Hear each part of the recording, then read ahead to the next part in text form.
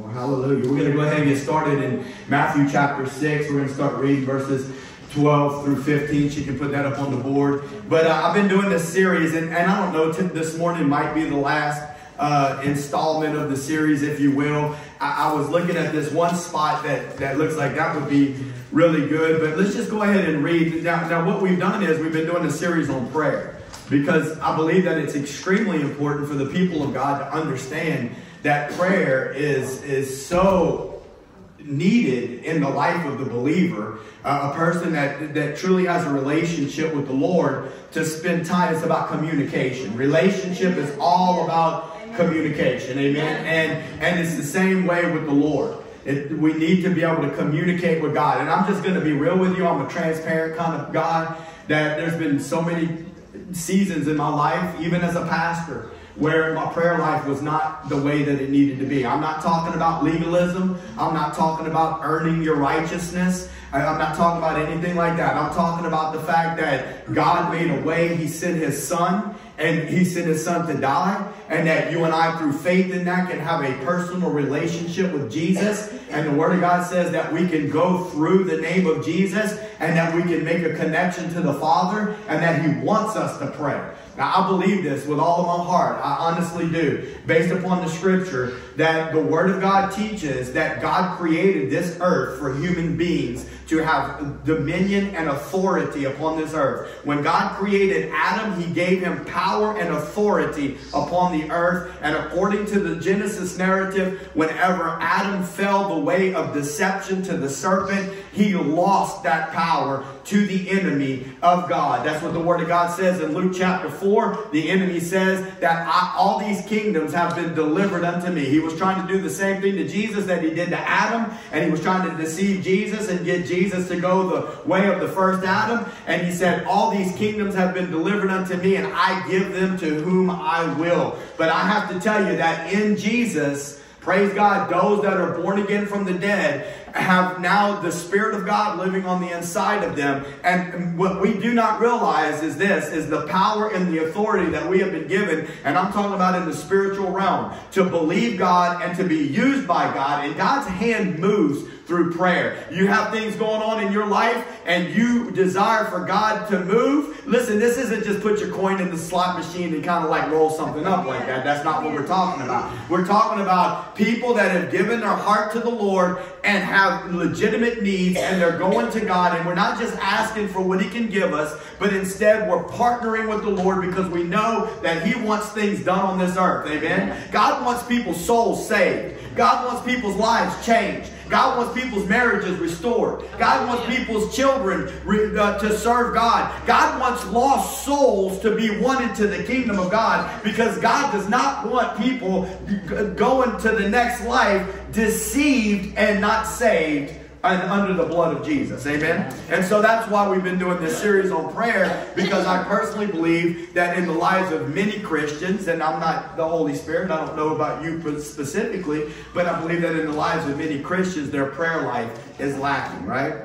And so I'm not going to repeat to you all the topics that we've already prayed about or preached about, but it comes out of the Lord's Prayer, if you will. Our Father, who art in heaven, hallowed be thy name. Your kingdom come, part number 1, the individual. Your will be done, part number 2, the warfare that God is engaged in, right? And then recently, now we're going to preach on and forgive us our debts. Amen. So let's read verses 12 through 15. It says, and forgive us our debts, or it could be translated as trespasses. And the idea is sin, our failures.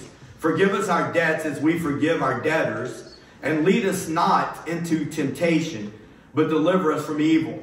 For thine is the kingdom, and the power, and the glory, forever. Amen. You know, I find it interesting that it doesn't seem like this verse 14 and 15 is really part of the prayer, but yet the translators put it that way because they kept it in the same paragraph. You know, in the Greek, there's not paragraphs, but the translators are a little smarter than I am, and they thought that they put it in the same paragraph. So the thought is still there. And he goes on to say this. He says, for if you forgive men their trespasses, your heavenly Father will also forgive you. But if you forgive not men their trespasses, neither will your Father forgive your trespasses. Now, I don't know that I'm going to preach it next week, but this verse 13 deserves just at least a little bit of attention, where it says, and lead us not into temptation, but deliver us from evil. And I want you to know that the Lord knows what he's talking about. When he said, because see, the scripture says that Jesus, in the midst of his fast, after he was baptized, was led by the Spirit into the wilderness to be tempted by the devil.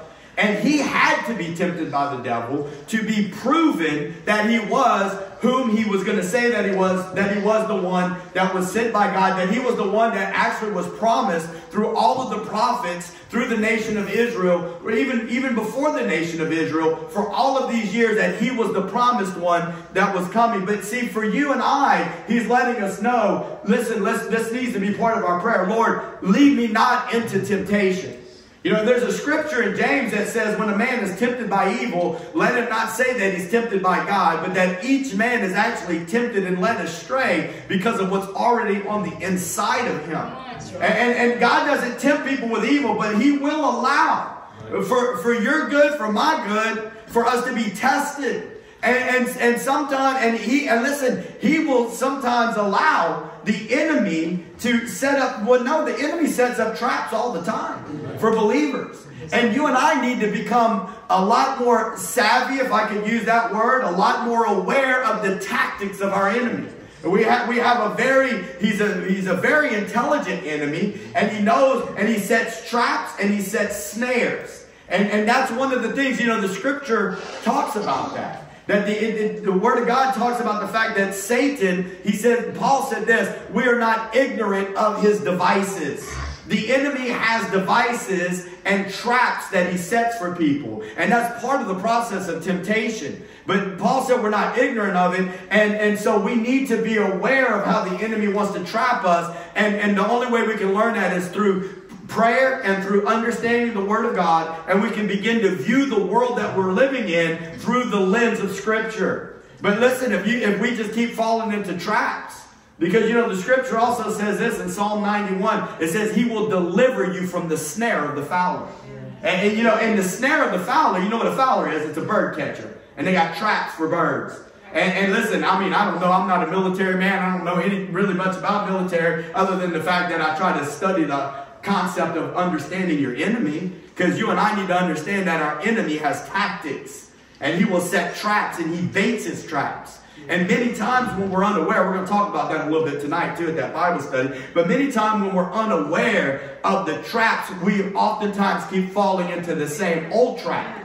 And as we see the repetitive nature of these traps, so the Lord's saying, Lord, lead us not into temptation, but instead deliver us from evil. Yeah. And that scripture in Psalm 91 says this, he will deliver you from the snare of the fowler. Amen. Amen. Praise God. And so, but the main part of what our thrust of our message is that we would forgive, that he would forgive our debts as we forgive our debtors. One of the things that I want to say is this, is that the citizens of God's kingdom are people that have been forgiven through faith in Jesus' sacrifice. Amen. Jesus said this. He said that he was the cornerstone. I thought it was interesting. One of their songs talked about the foundation. Let our foundation be your majesty. And I had a thought here. And Jesus was the cornerstone. He said that I am the cornerstone. He said, I am the stone of stumbling and the stone of rejection. And he said this. He said, I am the stone that the builders rejected. And what he was talking about when he was speaking was this, that he was the one that was promised in the ages of old, but that when he finally showed up, he didn't look like what the leaders were expecting, and so they rejected him. The Pharisees and the Sadducees, the religious leaders of the day, that when Rome was of the empire and had Israel under its bondage, but these religious leaders, they rejected the notion that Jesus was the one because he was actually born of a carpenter. But let me tell you this, Jesus, that carpenter Joseph, was actually the rightful heir to the kingly throne of David. And so Jesus, being the firstborn in the house, even though he was born of incorruptible seed in the virgin, he was born into the house of Joseph. And as as the firstborn, according to the lineage of the Word of God, he was the rightful heir to the Davidic throne, to King David's throne. Amen. And this is God's plan. But he was the stone of stumbling, and that he said this. He said, those that will fall upon that stone, they will be broken. And so the idea is this, is that he is the one, and many times it's a stone of stumbling because people don't want to fall on the stone. Many times people in the midst of their pride refuse to go the way of the Lord. Many times when people hear the Word of God, they reject the Word of God. But the Lord said that if people would fall upon that stone, that they would be broken, but that brokenness is in a good sense. That they would be broken in humility. That their life would be broken, and he would build them back up. And so sometimes you might feel like you're broken, and you might feel like it's hopeless and it's helpless. But I'm here to tell you, those are the kind of people that God uses. Amen? He does, and he'll change your life. But he said, but those that reject it, then the stone's going to fall on them, and it's going to grind them into powder. So you don't want to reject the stone. When you have the opportunity to receive the truth of the gospel, you don't want to reject it. You want to at least ask the Lord. You want to call out to God, and you want to say, God, reveal your truth to me. God, I don't want to reject your word. Amen. Lord, if you are true and your word is true, have your way on the inside of me. Amen. I say if because not everybody agrees with me. I know what I believe. Amen. I know what he's done in my life. And I'm not backing up. Praise God. So the cornerstone, I want you to know this too, is the beginning of the foundation in ancient buildings. I've taught this before. I'm not a construction guy either. But they didn't pour slabs back then. And so they get a big cornerstone and that was square. And off of that stone, they would begin to build the foundation. And I need you to know that Jesus is that cornerstone. And Jesus is the beginning and the end of the foundation of God's kingdom. Now I'm using that thought as this: forgiveness is the foundation on which God built his kingdom. We can sing, let our foundation be your majesty, because he's also the king. Amen. And it's his kingdom. Praise God. But his kingdom and the foundation of his kingdom is truly built upon the concept of forgiveness. The Apostle Paul said this in 1 Corinthians chapter 3, verse 11. He said this: for no one can lay a foundation other than that which is laid, which is Jesus Christ. Yes. See, and Jesus' cross is forgiveness. Amen. That's the whole point to the cross. The whole point to the cross is that the Word of God teaches is that God created Adam out of the dust of the earth. That might be hard for scientists to believe, but that's their problem. They're over here trying to contradict the Word of God. I believe in a God that created the heaven and earth and all that in them is. I done took enough science to know the Krebs cycle, and I sat in that class and I'm like, how in the world, sir, you teaching me physiology and anatomy, do not see God and a creator in the Krebs cycle? Okay, I'm not going to get into all that right now. And all I see is screaming, an intelligent design that's creating a body that's fearfully and wonderfully made. How we're coming out with two different conclusions. I know I'm just a little student and you're the professor, but I don't get it. Okay? And so I'm just trying to tell you, I believe this with all of my heart. And I believe that that's the whole point on why God sent Jesus, was because he created Adam from the earth, and this was before the earth was fallen. See, the Bible teaches this: because of the fall of Adam, the whole earth is groaning. Yes. All of creation groans. And it's waiting for the day when God, for the manifestation of the sons of man. Now, you know, that's prophetic in one way. In one way, it's kind of like God, all creation is awaiting for the sons of God, you and I, to stand up and to be the sons of God that we're called to be today. But it's also prophetic in the nature that there's coming a day, amen, when God's going to make it all right, when we're going to receive our glorified bodies. I believe that. I believe it with everything that's in me, because it's written in this word right here. And so all creation fell when Adam fell. See, and so it talks about, and so now Adam, who was originally created in the image and likeness of God, has a sinful nature. And so when he reproduces, I know I've been saying this a lot lately, but I want to get it in your head and in your heart. So when he reproduces, now he reproduces after the image and likeness of fallen Adam instead of after the image and likeness of God. And so now the earth is filled with chaos. The earth is filled with human beings that have a sinful nature.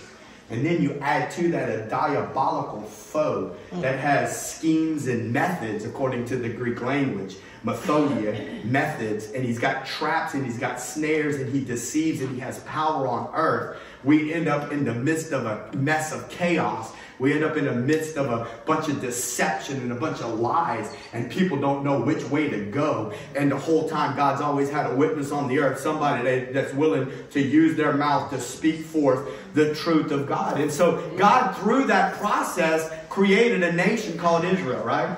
After the fall, after the flood, after the Tower of Babel, he called that man Abraham. Hallelujah. And he made a nation out of that man called Israel. And what he gave through that nation Israel was Jesus. He gave the world Jesus, all for the purpose of dying on the cross to pay the penalty of our sin. I'm trying to talk about a foundation right now. I'm trying to talk about the fact that the foundation of God's kingdom is built upon forgiveness. Amen. Let's just talk about this word forgiveness a little bit. The word forgiveness means pardon of sin and remission from its penalty, resulting in pardon, liberty, deliverance from the imprisonment of sin. You know, you could, listen, I used a legal illustration last week. I was thinking you could use sometimes, you know, whatever your position is on doctors, you know, that's fine, you know, whatever the case. But I'm saying, you can imagine how a person would feel if they heard that they had stage 4 cancer. They went through treatment, and then next thing you know, the oncologist tells them, oh, by the way, you're in remission from your cancer. The penalty of your death, you're in remission. You think they wouldn't be an excited person? Well, I'm here to tell you that through what Jesus did, we've been pardoned of sin. And see, the Bible says this: the wages of sin is death, but the gift of God is eternal life through Jesus Christ our Lord. You could also use a legal term, that somebody was guilty and that they went to court. You know, and some people use the fact that somebody else might have paid a fine for them, but they went to court, they knew that they were guilty. The judge tells them, son, you can get up and you can go ahead and go home. And he's like, you mean I'm free to go? Y'all believe me that I'm innocent? No, son, you're not innocent. We know you're not innocent, but somebody else was willing to pay your penalty. Somebody else was willing to go to prison for you. Somebody else was willing to die for you, is what the gospel says regarding Jesus, because whether we believe it or not, God says we've all offended him. All of us born in Adam. You got to understand that. You know, when I first started preaching, the people look at me like, why are you calling me a sinner? I'm not calling you a sinner. I'm calling us all sinners. We're all born of Adam. And look, my daddy used to play cards, and we've all thrown our ante into the pot. We've all given into the pot. And so, but good news, good news. God the Father sent Jesus, and it's all about pardon. Amen. You know, the scripture says in Romans, it says this, whereas in Romans 5:12, you can put it up there if you want. It says this, wherefore as by one man sin entered into the world. That's the one man Adam. That's what the scripture says. And death by sin, and so death passed upon all men, for that all have sinned. I want to talk to you a little bit about one more word that's kind of like forgiveness. It's called atonement. Go up one verse, Haley, if you don't mind, to go to Romans 5:11. It says this, and not only so, but we also joy in God through our Lord Jesus Christ, by whom we have now received the atonement. I want you to see that. See, through Jesus Christ, we have received the atonement. Now, I want you to know in the Greek language that the word, and the reason I say that is because that's what the New Testament's written in, is Greek, and it's translated into English. But the word means the business of money changers, exchanging equivalent values. In God's eyes, there was an equivalent value to pardon your sin. It required an equivalent value. See, the scales of legality, they're supposed to be just, and they're supposed to be balanced. And it can't just be a situation where God just frees you and pardons you and remits your sin. No, the price of sin has to be paid for. And through the atonement of what Jesus did, God was able to allow an exchange to take place. When Jesus hung naked on the cross, God allowed your sin and my sin to be placed on him, where he became the sin offering. And the exchange is that he allowed the righteousness of Jesus to be placed on us. And that now when we believe that by faith, amen, you got to accept him by faith. The Bible says you must believe in your heart and confess with your mouth. There needs to be a public confession of your faith. And when you do that, when you believe in your heart, not just your head, but your heart, and you confess with your mouth Jesus Christ as your Lord and Savior, and you believe that He died on the cross for you and that He rose from the dead, you don't need to understand it. You just got to believe it, and that you believe you're a sinner and that you need a Savior, and you ask for forgiveness of your sin. A miracle happens in your heart. How many people have received that miracle of new birth in Christ? Amen. You were a wretch. Hallelujah. I don't know about you. I was a wretch. Let me talk about me. I was a mess. I was a wretch. But God saved me. And it was a miracle. It was a miracle that happened. But I want you to know there was an exchange that took place. Amen. I was unworthy. But He allowed the worthy one to die in my place. And God allowed that to be an exchange. And look, when there's a transaction that takes place. A transaction that takes place. Because see, the last words, and these words have been on my mind a lot lately. The last words I believe that Jesus spoke was when He said, "It is finished!" And in the Greek, the word is telio or telestai. And really with the idea, if I could give you an illustration, it'd be like a paid in full stamp. Paid in full. It was stamped right there. Paid in full. That's what He was talking about. The sin debt has been paid in full. All that was made wrong in Adam has been made right. It is finished. Amen. And listen, when your confession of faith, when you believe that, clashes in the spirit realm with those words that Jesus spoke, it is finished. Hallelujah. A miracle takes place.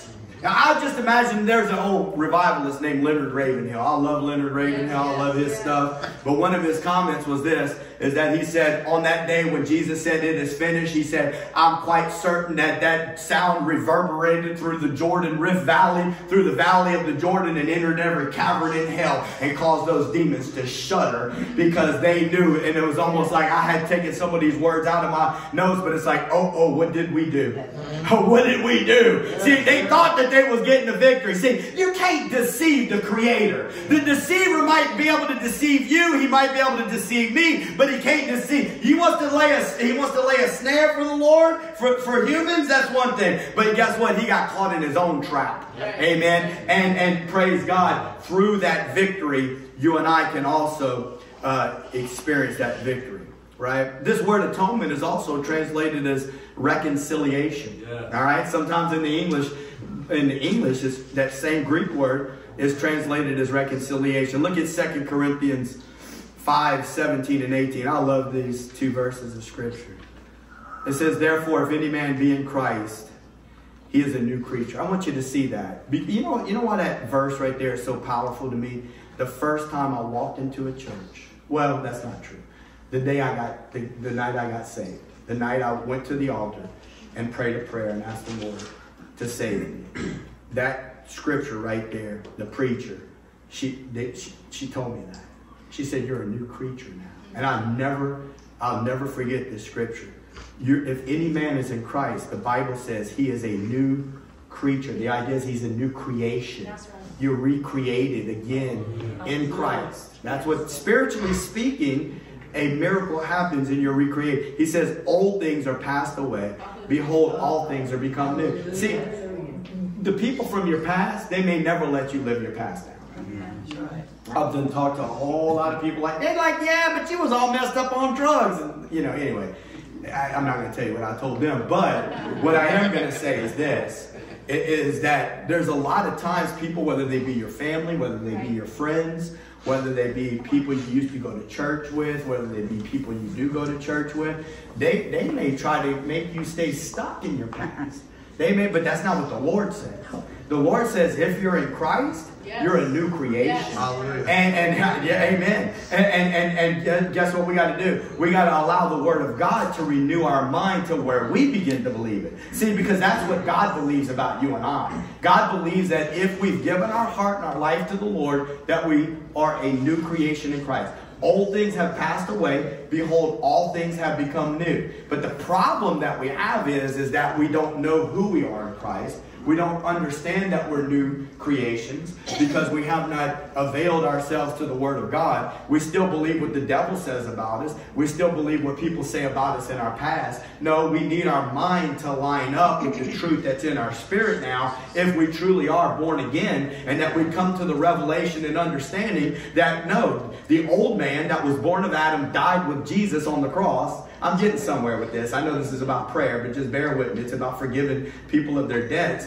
And so because he's forgiven us of our debts. Amen. Yes. But I need you to know that this new creation, it's so powerful. Amen. And that all things, and look what it says in verse 18, and all things are of God, who has reconciled us to himself by Jesus Christ, and has given us the ministry of reconciliation. Yes, yes. And now that's powerful. Yes. You got to really think about this. If you're a person that's going to be a Bible reader, how good did you do in school? I'm not asking you to raise your hand and tell me. I'm just saying, like sometimes you got to apply yourself, right? Dude, I flunked out in elementary school. I mean, listen, I passed 7th and 8th grade by 1 point. 1 point. The teacher did not want me back in the class. They just let me go forward. Okay, I quit high school in the 10th grade. Okay, I started off in honors classes and ended up in basic classes. It wasn't because I didn't have the ability. It was because I refused to do the work. Okay, but then after the Lord got a hold of me, praise God, I give him glory, things changed. And then the next thing you know, they called me a nerd in college. I was sitting at the front of the class. I did the little oral history report. I didn't mean to get into this, but this is kind of funny. So I took this history professor that everybody hated, and he allowed us to do this oral history report. And I went and I interviewed my uncle, who was a torpedo bomber in World War II. And he got the Navy Cross for sinking a Japanese something. I don't know what kind of boat it was. So I interviewed him, and so I turned it in, and I ended up with an A in the class. And so I'm walking out of the class on the last day. I got this, I'm so excited because it was such a hard class. And I didn't really feel like I deserved the A because my grade, I studied, but I'm getting at my test grades weren't that good. And so the girl, you made an A? And she was, pretty young, she was just out of high school, and I was a little older. I'd been in the oil field, and I didn't want to stay in the oil field, so I was hungry. I was working hard, And she said, you made an A? I said, yeah. I said, I did that. I said, the only thing I can think is I did that oral history report. You nerd. She called me a nerd. I'm like, all I can tell you is I got an A, and you don't want to happen with your grade. So anyway, what was my point? We got to put some work into some of this to understand the things of God, right? And to understand what God has done for us. But I want you to, real quick, before we move on, the ministry of reconciliation. Yes. I want you to know that what that means is this, is that God, Paul was talking specifically of himself, but I'm here to tell you as a believer that you're supposed to be engaging in the ministry. Do you believe that you're supposed to be doing more? And it's okay if I get people upset. I'm not trying to do that. But do you understand that when you become born again, you become filled with the Holy Spirit, if you read the scripture, you're supposed to do more than just sit in church on a Sunday morning, right, and then you spend the rest of your time in the recliner flipping through the channels or watching football on Sunday. I'm not trying to judge you for watching football. I love football, but I'm trying to make a point. The scripture makes it very clear that God's people are supposed to be engaging within the battle, and they're supposed to be part of this ministry of reconciliation. What does that mean? That means that people are lost. That means that people are dying, and that they're dying without God. That means that if you showed up here on a cold morning, I don't even know what temperature, but it was cold, and you got out of bed and you got dressed and you came to church this morning, and I commend you for that. Okay, but if you got out of bed and this cold and you came into the church, you must be believing something or looking for something. And I'm here to tell you this morning that you're supposed to be engaged with God. That is really your purpose in life. My purpose, and I know I share this a lot, but my purpose in life is not to be the best nurse practitioner that I can be. The doctor's purpose in life is not to be the best doctor. I've worked with doctors. They live their whole life practicing medicine for 45 years. Then they retire with a nest egg full of money. They play golf for 10 years and then they die. I'm here to tell you right now, if the Word of God is true, you have a purpose. You have an eternal purpose. God's plan is all about creating an eternal family. Do you believe that this morning? Do you understand that there's an inheritance that awaits those that live for God, that give their life for God? Oh, I'm not in it for the inheritance or the reward, preacher. Well, praise God, neither am I. But do you understand what it's going to feel like if you just squandered your life on earth? James, the Lord's half-brother, said this life is a vapor. It's here one moment and it's gone the next. And then what? And if the story's true and there's eternity to face, and you were supposed to work for God, live for God. Listen, I feel like we're going to do some teaching on the kingdom coming up and about kingdom parables here in a little bit, but that's what it's all about. The kingdom parables are talking about a good man went on a long journey and he left talents, which means money. He left work that needed to be done, and he went on a long journey, but then he comes back and he settles accounts. And what was it that they did with the time that they were on earth? I'm trying to encourage you. Some people may feel like, well, it's not very encouraging. No, but it can be encouraging if we give our life to the Lord. We start now. God's the God of restoration. Whatever the enemy means to take away, and it's still God will do an amazing, powerful, miraculous work. Amen. And by the Holy Spirit, He is not restrained to be able to do anything. He can do a work in your heart and in your life. But look, if we're going to sit here and allow darkness to continue to be Lord over us, if we're going to continue to allow the enemy to have his way with us, now after what Jesus has done for us, then we're living a subpar life as a Christian. That's right. And listen, one day I got to tell you, I am convinced of this. You're going to face the Lord. I'm going to face the Lord. And you're either in or you're out. Like you've either put your faith in Christ or you haven't. That's the scripture. I'm telling you what I've learned about the Bible. I know some of you got to just kind of trust me a little bit here because maybe you never read the Bible. But I've read the Bible. And I'm hoping that you'll trust me enough to tell you that the scripture is clear. You're either in or you're out. You've either accepted Jesus' sacrifice for your sin and been forgiven and received the atonement and been reconciled to God, or you have not. And then you're going to be judged based on that. Amen. But then at the same time, it also taught, and that's a great white throne judgment, that men and women will stand before a holy God and give an account. And if you're not covered in the blood of Jesus, if you don't have your wedding garment on, the scripture says in one of the parables about the king that had a wedding feast for his son, if you don't have a wedding garment on, he's going to say, friend, how in the world did you get in here? You got to go. Because the wedding garment represents the righteousness of Jesus that was given to you as a gift because of your faith in what He did for you at the cross. But there's another judgment for believers. It's called the judgment seat of Christ. And you and I are going to be judged on what we did in this life for Jesus. And it's going to be a sad day if we stand before the Lord and we did not do what it was that He called us to do. And I don't know what He's calling you to do specifically. That's right. I know what He's calling me to do. And can I tell you this? You can't do it in your own strength. Amen. I can't do it in my own strength. Right. It's got to be a work of the Holy Spirit. Amen. And we got to allow the Lord to have His way in us. Amen. And to surrender to His will. I don't know about you, but I don't want to be a slave of the devil no more. I let the devil have too much of my time. Amen. Look, Paul believed this. The Apostle Paul is one of my favorite characters in the Bible. That guy was a man. We don't know what he looked like, but I'm telling you, some people say he was short. Some people say he couldn't see too well. I don't know if we can really prove that. We don't really know what he looked like. But he did say this at one time, like almost like he couldn't speak too well. You know, like he did say this. He said that his presence wasn't very intimidating, but that the words that he was speaking were going to have the power of God behind it. So it kind of makes you think that maybe as far as for, you know, what we think of physical men, that maybe he didn't carry that, but he obviously carried a lot of weight in the kingdom. I love him so much because he didn't quit. I love him so much because he had so much endurance.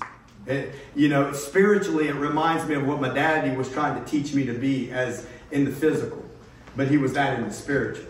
I mean, anybody that's beaten 5 times with stick, well, I might be getting them mixed up. 5 times with sticks, 3 times with a whip and lash,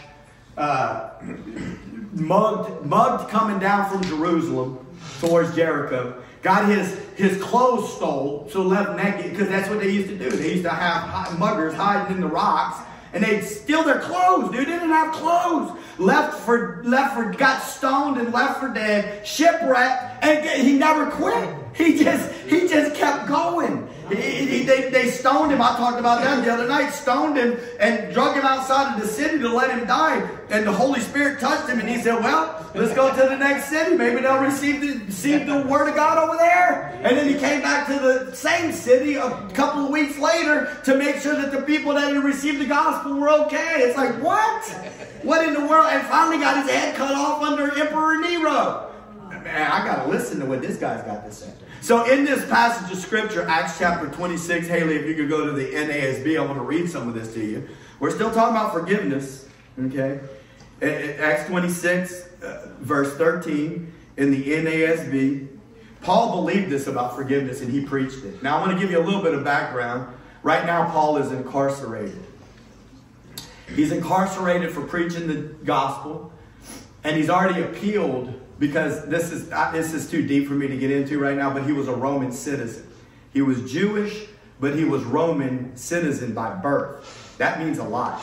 Yeah. You know, my dad, look, I'm just going to try to explain something to you. My dad told me that when he was in the Marine Corps, he was a mess, and he got into a fight with some people in Mexico. And I'm just trying to give you an illustration. And he saw somebody running at him with their hand up like that. And at the last second, he stepped back and hit him and knocked him into the street. And the car ran over. And in the process, somebody had cut his ear. And they incarcerated him. They put him in jail. And he was in there for 2 days. His ear kept getting bigger and bigger. And then all of a sudden, an MP came, a Marine police or some type of a military police. Might not have been Marine. I don't know. But the military police came into that jail in Mexico and told whoever, he said, I'm here to get my Marine. And pulled him up and took him out. Okay? And what I'm trying to say is that the Apostle Paul, as a Roman citizen, had rights like that. And I don't know if that would go over that well right now with the way condition of America, but what I'm trying to say is you and I have rights as an American citizen, and thank God for those that help to fight for our rights, and thank God for those that have gone before us to fight for those rights. But we have rights as an American citizens that other people have not enjoyed. The Apostle Paul, as a Roman citizen, had rights, and when he was incarcerated in this prison that wasn't in Rome, he said, I'm a Roman citizen and I appeal to Caesar. And so basically they were forced to put him on a boat and to send him to Rome. But right now he's not in Rome yet. He's still around the area of Asia Minor, and he's given, but he stands up. They called him out. One of the kings showed up. His name was King Agrippa, and there was a governor there named Festus, and Festus said, I need you to.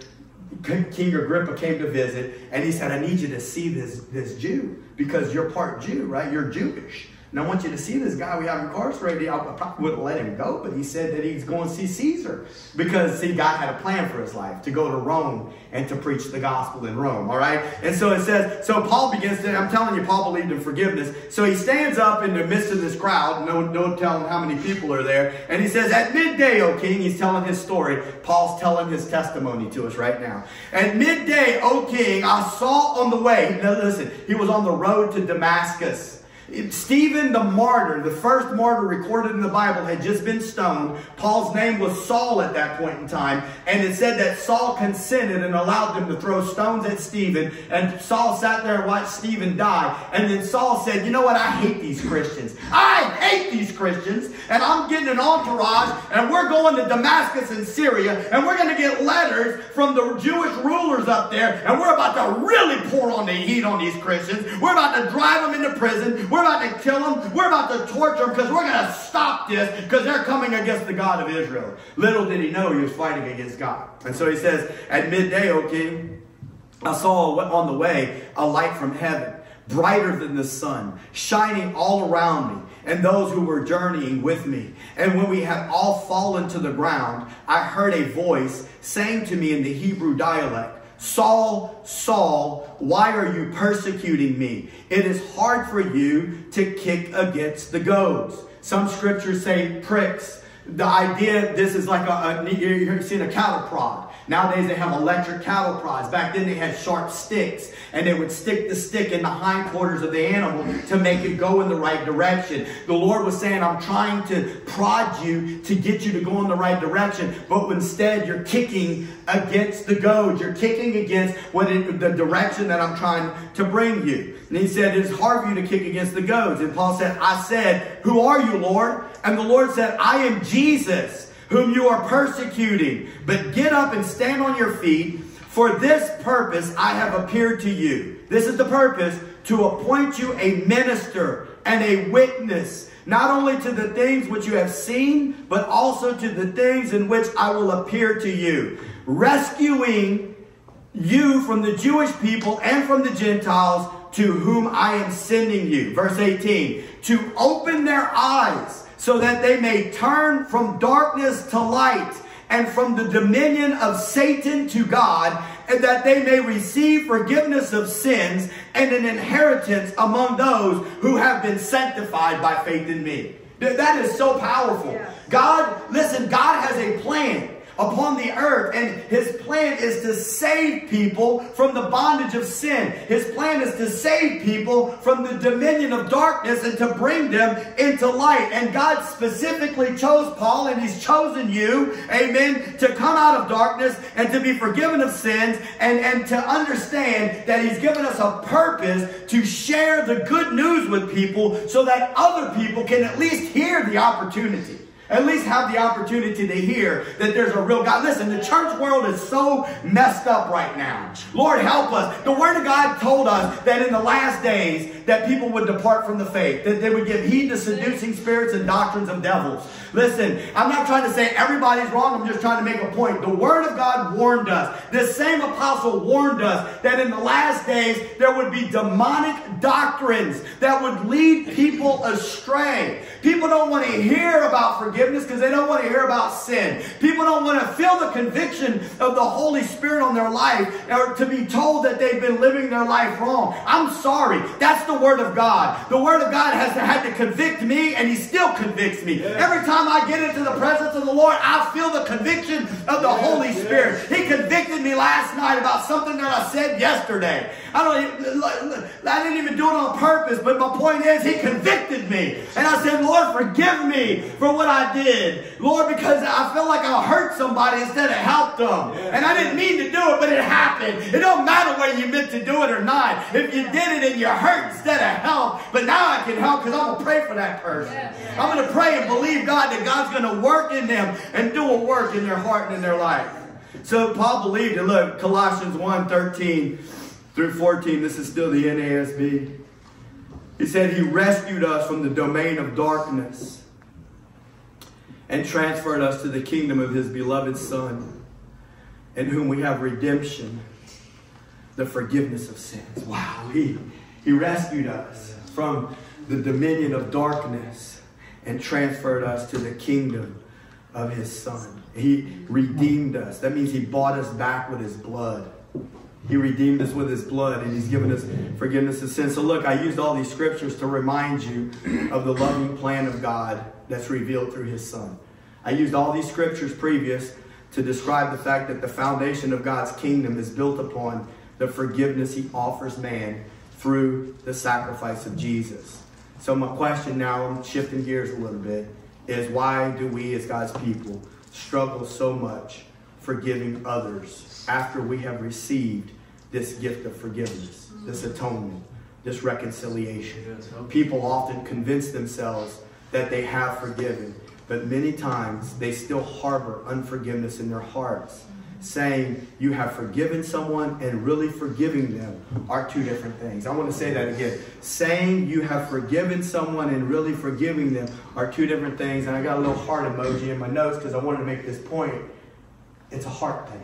Yeah. See, when you do get saved, when you truly get converted, a miracle, that miracle I was talking about, the Holy Spirit comes to live on the inside of your heart.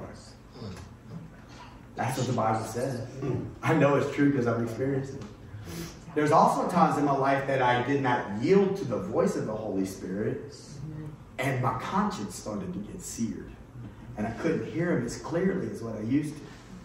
But what I'm trying to tell you is this, is that if you're in tune with the Holy Spirit and you come to get along with the Lord in prayer, or you're just living your life, what will happen is, and I know this is true because it happens to me. It happened to me recently regarding another person. And it wasn't bad. See, if you can start to recognize when the things first starting to show up, you can deal with it right then and there. But if you ignore it and act like it's not a problem, see, because I don't know what's in your heart unless the Holy Spirit lets me see it. You don't know what's in my heart. Okay, praise God, because y'all be trying to blast that stuff up on the video, right? But what I'm trying to say is this, is that when the Holy Spirit starts to show you something's not right in here, you can feel it, even if it's the slightest twinge. If you're close to the Lord, you can feel it. Y'all know what I'm talking about? Am I the only one in here that's ever felt that before? I don't believe that. We know immediately when the Holy Spirit's telling us that we're not right. And what we do many times is we ignore it. And ignoring that is a problem, Christian. Yes. If you're going to walk with God and live for God, you have to be able to deal with what the Holy Spirit is talking to you about right then and there. This heart, I mean, it's not really the muscle that pumps your blood. The heart is part of the inner man, which is interconnected with the soul and the spirit of man. It's your inner man. This heart is a treasure chest. It's the place where the Lord lives. It's the place where the Lord speaks. It's the place where the Lord wants to lead and guide.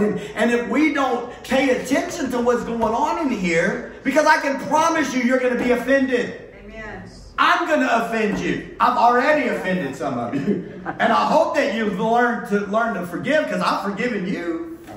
Because there ain't nobody in this place perfect. And if we don't learn how to forgive one another, if we're going to just be easily offended, let me tell you, if you don't learn your lesson today, you're going to have to face it again tomorrow. You can, listen, people can get up, they can go to 10 different churches. I'm telling you, there are probably a whole lot better churches. I get that. Or one that might fit somebody else better. I don't know. But I promise you, if you do not learn to let the Lord deal with your heart, you are going to get offended pretty quickly when you move on to the next church. You don't think everything's bumping along just fine. Oh, I finally found a place where I'm supposed to be. And boom, there it comes. And you're going to have to face it all over again. Because that's how human beings are. And I hate to say it, sometimes Christians are the worst. Yes. Lord, help us. Change us. But let me say this to somebody watching on video. Don't you be blaming Jesus for the way Christians act. Don't you be blaming Jesus for the way preachers act. Because that does not mean that Jesus isn't real. No, Jesus proved his love. Amen? All right. Yeah, praise God. It's a hard thing. So why is it so hard? Look at Matthew chapter 18. Actually, you can just go to verse 35, but blacken the screen until I get there. And I'm just going to kind of tell them about it a little bit. So in Matthew chapter 18, there's a story. It's a parable. And Jesus said that the kingdom of heaven is like a king who took account of his servants. And there was one servant that owed 10,000 talents. I didn't go back to try to figure out exactly what it is, but it was a lot of money. The servant owed the king a lot of money. And he said he didn't have it to pay. And so the king's like, well, okay, well, you know what? That's okay. I'll take your wife and I'll take your children. And, you know, whatever else that I need to get, because I'm going to get paid. Because this is my kingdom and I'm going to get paid. And so the servant falls down on his knees and he starts crying out to the Lord. To the king. He's like, he worshiped him. Lord, please have patience with me. I'll pay you everything that you owe me. Everything, like I'll pay you everything that I owe you, right? And so out of compassion, the king's like, okay, well, all right. It looks like you're sincere. So I'll have mercy on you. And I'll have compassion on you. And so he went ahead and he forgave him. Okay, but then the same servant went out and he found one of his fellow servants which owed him 100 pence, which is a small amount. And he laid hands on him and he took him by the throat. And he said, pay me what you owe me. And his fellow servant fell down at his feet and started to ask him. He said, please have patience with me. Same exact words, and I will pay you all. And he would not. But instead he cast him into prison till he would pay the debt. Now if you'll look at verse 34 actually, and it says, and his Lord was wroth, which means angry, very angry in the old English language, and delivered him to the tormentors till he should pay all that was due him. So likewise shall my heavenly Father do also unto you. Look at this. If you from your hearts forgive not everyone his brother his trespasses. From your hearts. It's not lip service. It's not in your mind. It's you doing business with God. It's God speaking to you, and he's saying, you got something going on right there. I'm not pointing at anybody. I'm pointing down at the ground, but I'm pointing at your heart. I'm pointing at my heart. You got something in there, and you got to let me do business with that. And only the Holy Spirit is the one that can do business with that. But listen, many times people don't want to hear that. They don't want to hear that. They want to hold on to that. They want to stay with a victim mentality. Oh, Lord help us. They want to stay with a victim mentality. Listen, a lot of wrongs have been done to people. People have been really hurt. And I get that. But only the Lord can heal us. And how dare they do me wrong? But you've done people wrong. You've done people wrong. You're not, look, come on. Help me out here. Somebody, I'm going to preach to y'all over here. We've done people wrong. I can remember one time a family member. And it's a long story, but look, I felt like some things happened in the situation, and I didn't understand it, and I felt like they were doing me wrong. I felt like that. I don't know if it was true, but that's how I felt. And I was frustrated because I was close to this person, and I felt like they had kind of turned on me a little bit, and I was taking it personal. And I can remember I was driving down the road, and the Lord had already got a hold of my heart. So praise God for that. And all of a sudden the Holy Spirit said, how dare you? How dare you hold them in contempt? How dare you call unclean what my blood has made clean? No. When I said, Father, forgive them for they know not what they do, I meant it when I said it, and look how they treated me. And you're not really forgiving from your heart. I want to encourage you, Christian. It's so important for you and I to forgive. Let's look at Ephesians chapter 4, verses 30 through 32. It says, grieve not the Holy Spirit of God. The word grieve means to offend or to make uneasy. You remember earlier in the year I was talking about that how the Spirit of God is symbolized by a dove throughout the scripture. And you can imagine the dove and how when he feels comfortable in a place, he's flitting around, right? And he wants to minister to our hearts, and he wants to have his way with us. But that there's certain behavior that a Christian can exhibit that would grieve the Holy Spirit of God. He says, grieve not the Holy Spirit of God, whereby you are sealed unto the day of redemption. Let all bitterness and wrath and anger and clamor and evil speaking be put away from you, with all malice, and be ye kind one to another, tender-hearted, forgiving one another. Look at this. Even as God, for Christ's sake, has forgiven you. Bitterness will spread in your heart. See, if you don't really let your heart truly forgive from your heart, then now you're giving an opportunity for the enemy to cause a root of bitterness to spring up. And bitterness in your heart it's not going to destroy the person you're mad at. It'll destroy you. And it'll destroy your walk with God. And it's not a good thing, right? Hebrews 12, you don't have to turn to it. It says, follow peace with all men and holiness, without which no man shall see the Lord, looking diligently lest any man fail of the grace of God, lest any root of bitterness, look at this, springing up trouble you, and thereby many be defiled. Bitterness springing up in you can defile you. If you look in the original language right there, it means that your garment gets stained. There's a scripture out of Zechariah chapter 3 where the high priest, the enemy's accusing him. It says Satan standing at his right hand, accusing him, and that his garments are filthy. You know, the Word of God says this, that Satan is the accuser of the brethren.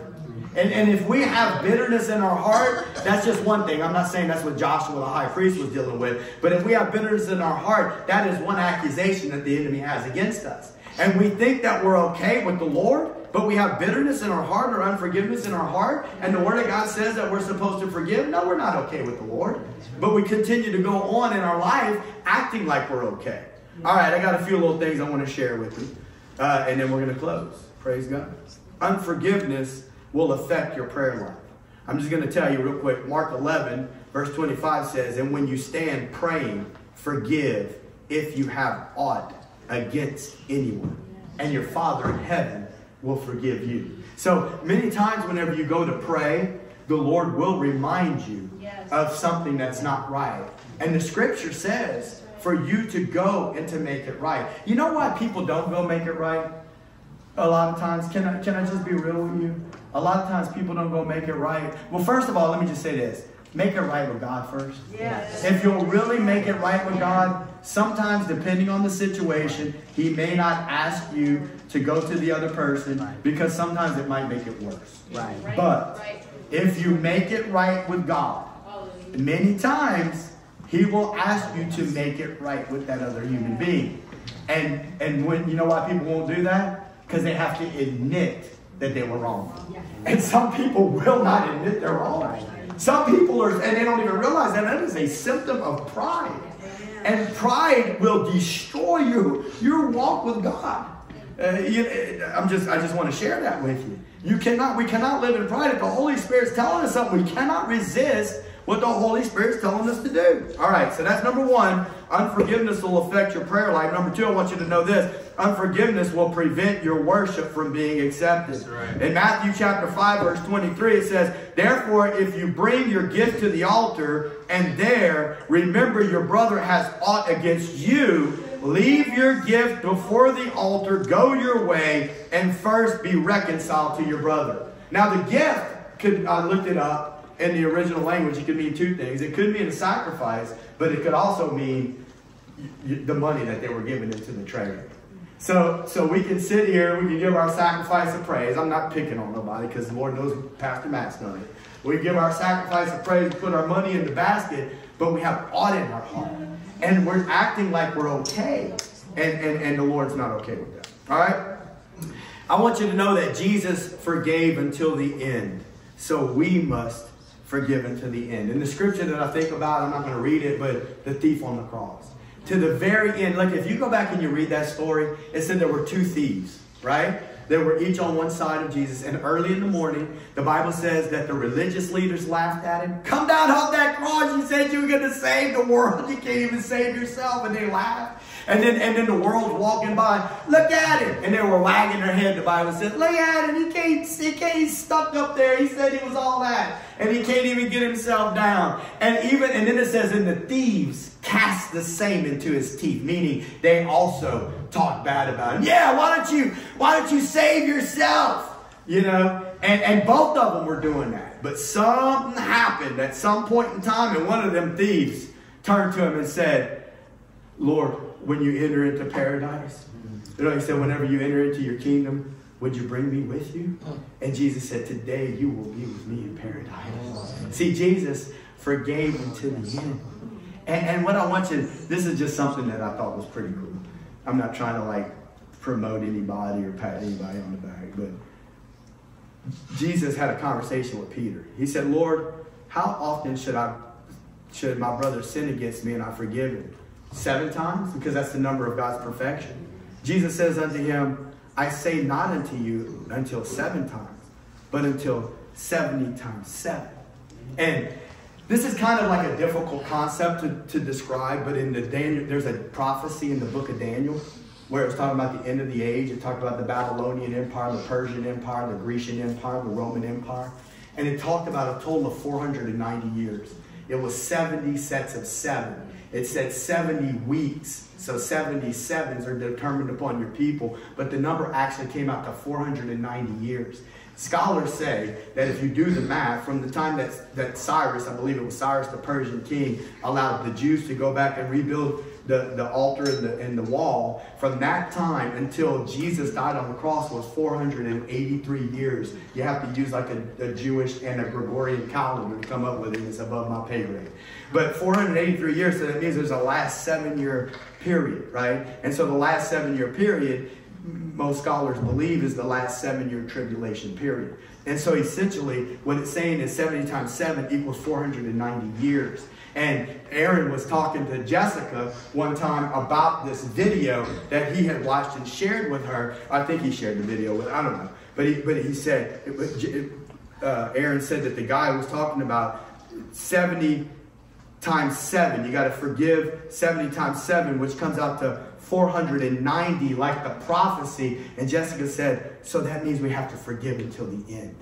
That means that we have to forgive until the end. That's what Jesus was saying. That might hit you later. Maybe that didn't hit you, but that's powerful stuff. It's like a beautiful revelation to understand that no, we don't just forgive tomorrow. We don't just forgive the next day. We don't just forgive in a week. God's saying, no, you must forgive until the very end, just like I forgave. Amen. I'm closing with this. Singers, musicians, y'all can come forward. This is the last thing I wanted to say. I wanted to say this. Number 4, true forgiveness is a work of the Spirit. I want you to know that. Amen. Because some of you might be sitting in here and you're like, man, I want to forgive, but I can't forgive. But I have to tell you that you can forgive if you allow the Holy Spirit to do the work in you. If you feel like you're all jammed up and you feel like you can't release it, it's because you're trying in your own strength. The Word of God says in Galatians chapter 5, verse 22, the fruit of the Spirit is love, joy, peace, long-suffering. There's other ones, but I want to focus on that one. That word long-suffering, you know what it's talking about? Patience in relationships. It means that if people have done you wrong, the fruit of the Spirit in your life can give you the grace that you need to forgive, and the Holy Spirit in you will do the work that you cannot do. Amen? Listen.